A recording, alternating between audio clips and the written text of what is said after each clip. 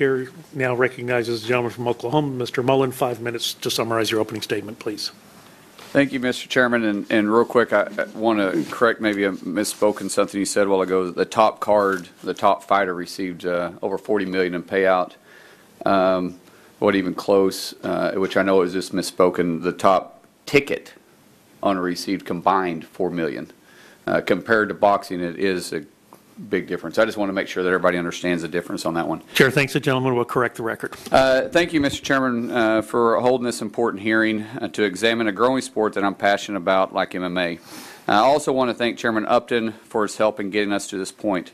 This informational hearing is vital to educate the members of this committee and the public on the history, current status, and the future of MMA.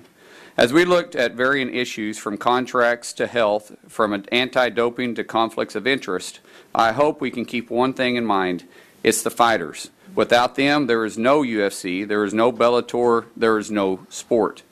The promoters have done so much to grow the sport, but the fighters are what make this sport so compelling and so great to watch.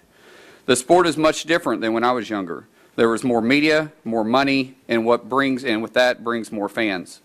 As MMA continues to grow, we need to make sure we keep it growing with everybody. Before I yield back, I want to highlight my bill, the Muhammad Ali Expansion Act. Although it's not the focus on this hearing, it is certainly relevant, and I look forward to hearing the perspectives of our witnesses and the legislation on the issues it addresses with fighters' contracts, the ranking system, and the role of managers and promoters.